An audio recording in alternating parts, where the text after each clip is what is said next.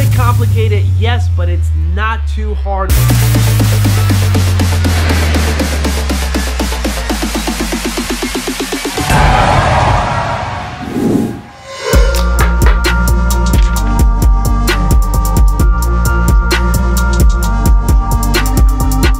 So today we are learning all about DMX, how to program your lights. Let's not waste any time and get right into it. So when it comes to DMX, there are two main things where people mess up. If you f one of these two up, you are screwed. Nothing is gonna work. So the first thing we have to address are DMX addresses and DMX channel mode. These two work hand in hand with one another.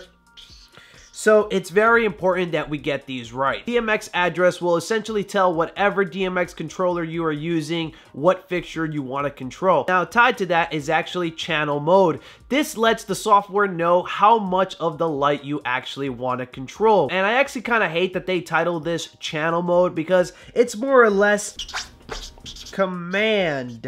You see, DMX works with faders. So you have a fader here, fader here, fader here. And if you've ever seen an analog DMX controller, you guys know what the faders are. There's a bunch of faders and they all do different things. That's essentially how many of those faders you want to use with each light. Now, whoever invented DMX really did an awful job. So these faders have a value from 0 all the way to 255. Now this is my virtual faders right here, and when you lift these up and down, you are telling the light to do different things. Now most lights come with many different channel modes. Most of them will come with either, I would say, between 1 and as far as 5 channel modes. Take for example something like this. This is a Parcan. This is what we're going to be programming today. It's the easiest way to learn DMX. Start with a Parcan. This is a hex Parcan, which means that all these LEDs here can produce 6 different colors. They can each do red, green, blue, UV, white, and amber. So when I set the channel mode, the light is gonna ask me, how many faders do you want to use with this light? Do you just want to use 6 in order to control each individual colors?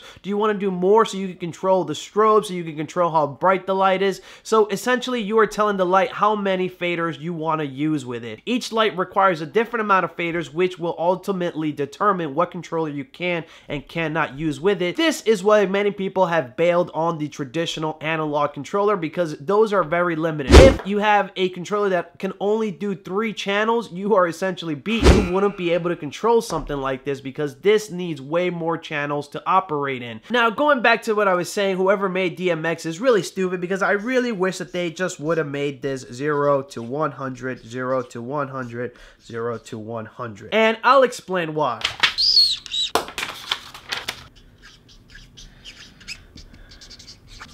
Now, the second problem that people run into is they get this. They set their DMX address, they set their proper channel mode on their light, and then they start messing with the faders and they notice that nothing is happening. There are 2 very important faders that you need to look out for, and those are your dimmer and your strobe, otherwise known as your shutter. First thing that you absolutely have to do when programming your lights is you absolutely have to identify which one is your dimmer and which one is your shutter or strobe. Dimmer is pretty easy to understand. 0 to 255 is no brightness, and this is fully bright. Now strobe is a little bit more tricky because remember, like I mentioned, they set values from 0 to 255, which means that all the numbers in between here do different things. Generally for strobes, you're gonna have 1 of 2 things. It'll be generally off.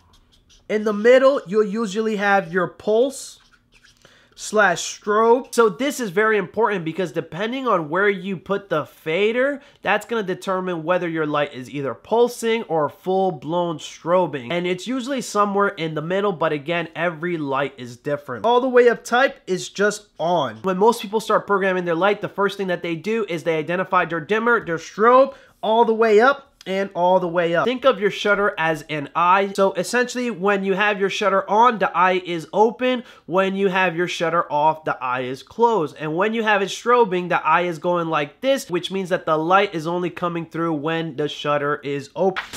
So imagine we're controlling something like a park can here. This is a little bit more of a dumbed down park can because this one has way more colors than the one that I'm programming right now. But most park cans work like this. You have to check the manual because you got to figure out what each fader is going to do. Now, if you're not using a traditional analog controller and you're using a software-based system, then it's a lot easier because most of those systems, if you're using something like a Chauvet, an ADJ Lite, something like that is always going to be found within their system. So they'll automatically tell you what each fader does. But that's not going to be the case for every single light manufacturer. It just depends on what software you are using and how many patches for different lights they have. But even if they don't have a patch, you can still control it. All you have to do is take a look at the manual that came with your light and identify what each fader does. So oftentimes I get the question, oh, does that ADJ controller work with my Chauvet lights? And the answer is always yes. As long as your lights have an in and an out for DMX, you can use any software with them. It doesn't matter if they're from China, it doesn't matter if they're from Japan, it doesn't matter if they're from Germany, it doesn't matter if they're from Nicaragua, Mexico, USA,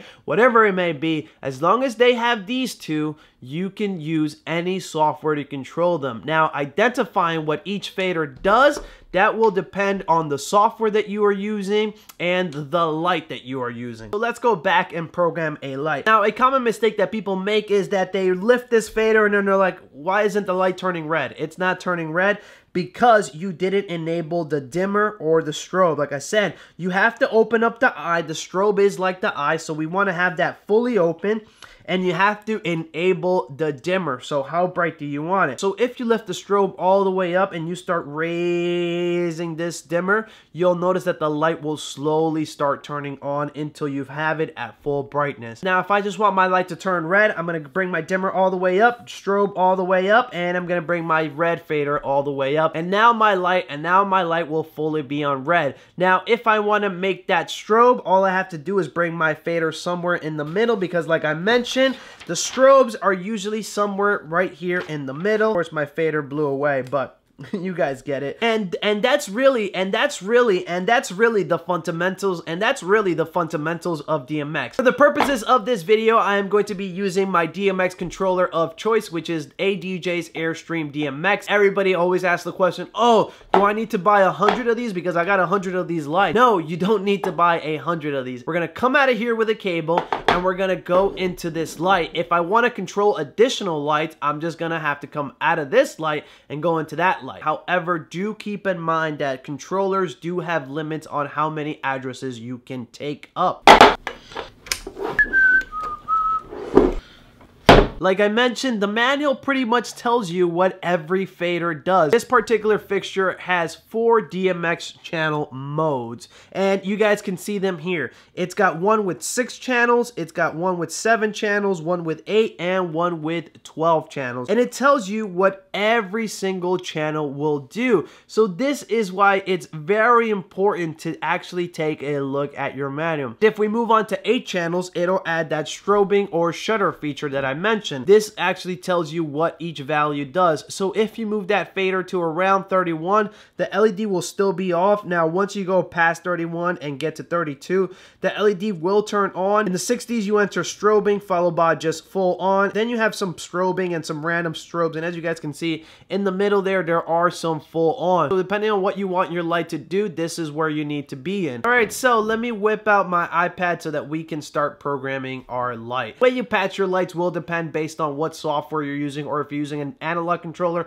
you'll just have to skip this part. Essentially, what you do is just go right to the part where you assign how many channels you want to use it with. So, first thing we do here is we hit our settings here, go into patching. This is a brand new profile, so I don't have anything patched yet. I'm going to search 5P hex here at the top because that's the name of our light. It's a 5P hex.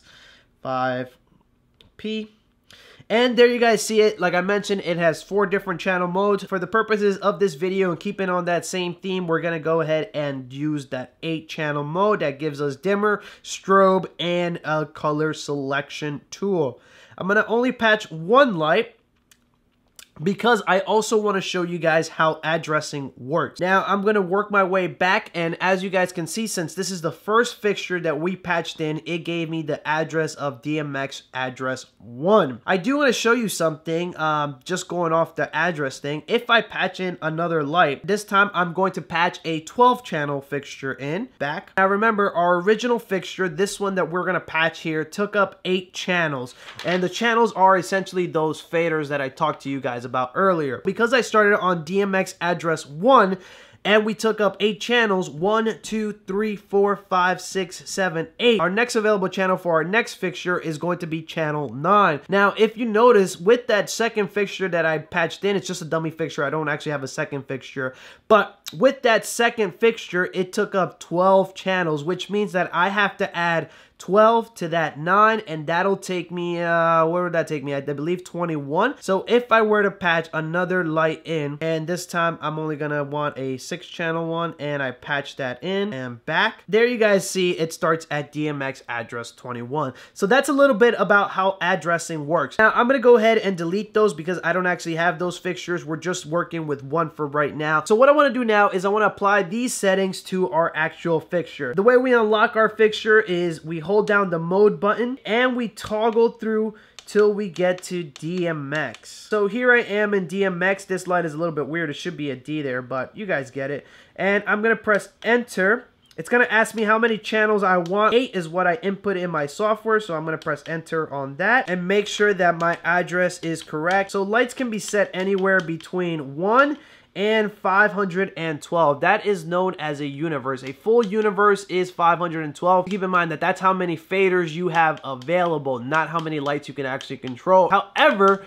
you can put the same light on the same channel. So if I have a bunch of these 5P hexes, I can put them all on DMX address 1 and they'll all do the same thing. So now we have that all set. We are ready to go. Let me flip this over and we'll start programming. So I'm going to toggle back to my fixtures. I'm going to select my fixture. And as you guys can see, the cool thing about using software is that it tells you what every fader does. Now, if you patched in a generic fixture that wasn't in the DMX software, all you had to do is essentially tell it how many channels you want to use with it, and these will all be blank. So you'll have to turn to the instruction manual to actually figure out what every channel does. When you're using software though, you can relabel them to tailor it to each light, and it's pretty easy to do that. So like I mentioned, the first thing we want to do is we want to get our strobe all the way up. The strobe is our eye. Make sure it's fully open, and we want to get our dimmer all the way up as well. Now this is totally gonna blow out the image here on my camera, which means I might have to bring it back down in a little bit. I'm gonna go ahead and bring up the red. I'm actually gonna bring down the dimmer. I lied because it's totally gonna blow out my image. I'm gonna bring it just so that you guys can see it. When you're using software, you can really dial the numbers in because they have this plus and minus. When you're using analogs, it's a lot harder because essentially you just have to figure out kind of where you are. It does not denote the number. Now, when people get into DMX, there's usually only one thing that they're really wanting to do, and that is essentially create a strobe. If we take a look at our manual, you guys can see that from 64 to 95, we have strobing, slow, and fast. So at 95, the strobe is going to be at its highest, and at 64, the strobe is going to be at its lowest. So because I can see the values here, I can kind of work my way all the way down to 64, and you guys can see there that the light is strobing. It's a slow pulsing strobe, however. But if I really want to get crazy, the camera is going to freak out a little bit, so just bear with me. All I have to do is raise it till around the 90s, and there you guys can see that the strobe is a lot more crazy. Now, most strobes are white, and in order to achieve that white, you have to color mix. So in order to color mix, we're going to get all our faders all the way up. So there you guys see I have a white strobe, and it's totally messing with my camera, so let me dim it just a little bit. Now your light may not have all this colors. This light actually has a built-in white. If you don't have a built-in white, all you have to do to get white is just raise all the colors all the way up. My light does have a built-in white, so if I shut all these off, you guys can see that it is a nice, cool white. Another advantage of DMX is being able to color mix. Color mix is essentially turning on multiple colors to achieve different colors. So if I tap on my red here, I bring that up, I'm gonna turn off this strobe because I don't want it strobing anymore. I can add something like a blue and that'll give me a purple. So there you guys see I have a purple. And if I want some pastels, I activate my UV. So if I bring my UV up, you guys can see that I can create a nice pastel color. Now lastly, when you're doing this, you're gonna wanna save. Let's save our red. We'll save it into our scene and we'll just title this red. Done. Now if I go into my scenes and I toggle that off, and toggled it on, I have red, red, red, red, red, red. Now, if you want to be able to trigger a strobe at any time, arrange my strobe. I'm going to put it in around 90 and save that. We'll put it on scene 2 and I'm going to label that strobe. Done and save. Okay. So I've created 2 scenes now. Let's say we're all just chilling, nice little love scene happening around the room. Imagine that. And now we switch it up to EDM. A big drop is coming and we turn on the strobe. So there you guys can see I can toggle between our red and our strobe. And that, my friends, is essentially the fundamentals of DMX. It's a little bit complicated, yes, but it's not too hard once you get the hang of it. Best thing to do if you want to get good at programming lights is essentially just start out with a simple part can like I just did in this video. And always remember that there are 5 key things to always keep in mind when you're doing lighting programming. DMX address, channel mode, dimmer, strobe, and lastly, check that manual so that you know what every fader does. Thank you, bros, so much for watching this video. I do hope you found it informative. I tried to dumb down DMX to its bare essentials. If you have any additional questions regarding DMX, don't hesitate to ask. If there are any other videos that you'd like me to make regarding DMX, also don't hesitate to ask down in those comments below. I'll be down there answering any questions, comments, or concerns that you may have. And if you like this video and you'd like to support my channel so that I can keep making more videos just like this one to help you out, please like this video if you like this, subscribe if you're new around here, and if you really want to help me out, don't forget to turn on that bell so you can be notified next time we do another lighting DMX tutorial. I'm thinking about doing a moving head tutorial next. What do you guys think? But alright, bros, I'll catch you guys in my next one. Peace.